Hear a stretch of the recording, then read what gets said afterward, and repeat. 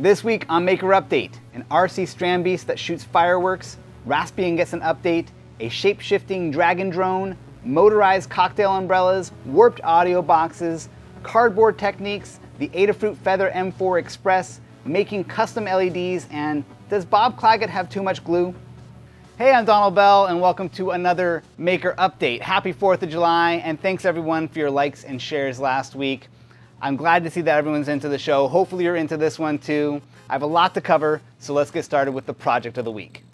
What could be better for the 4th of July than this fireworks shooting Strandbeest robot from Jeremy S. Cook? Jeremy took an inexpensive Strandbeest model kit and linked the two sides into a 3D printed body that holds the electronics and motors, allowing him to drive it around remotely and trigger the firework cannons from a safe distance. Inside, there's an Arduino Nano driving two relays attached to the gear motors that move the Strandbeest legs. There's also a Bluetooth module in there allowing you to control it all using a smartphone. For the firework cannons, Jeremy has two bits of conduit zip tied to the top that hold the fireworks. When he loads them up, he places a small section of nichrome wire near the fuse, which is like toaster wire. A remote command within the code sets the voltage high on the nichrome wire, lighting the fireworks. Definitely a fun project, but obviously one you need to be careful with and not attempt without adult supervision if you're a kid, and keep that fire extinguisher nearby. It's time for some news. A new update for the Raspberry Pi operating system, Raspbian, went out last week. The update includes an improved setup wizard, a new recommended software download manager, a new version of the Chromium browser, and a new PDF viewer. Fan of the show, Tommy Goa saw last week's roundup of robot news and emailed me one I'd missed. The University of Tokyo recently showed off this segmented flying robot called Dragon, capable of changing its shape as it flies. This feature allows it to squeeze through small gaps or use the end links as a kind of flying robot gripper. I have a few more projects to share quickly. Alain Haerri shows off how he animated this grid of 160 cocktail umbrellas using an Arduino Mega, 160 servos, and 10 16-channel Adafruit servo drivers. The effect is mesmerizing, and the sound is this incredible shimmering hiss of gears and paper. Another project for awesome Unreal sounds is this sonic mirror audio box by Scott Tooby. Using a Raspberry Pi, a custom mic, and an amplified speaker, Scott's project picks up nearby sounds, runs them through a patch and super collider that twists and delays the audio and then spits it back out through the speaker. I love the effect and also the custom laser cut enclosures.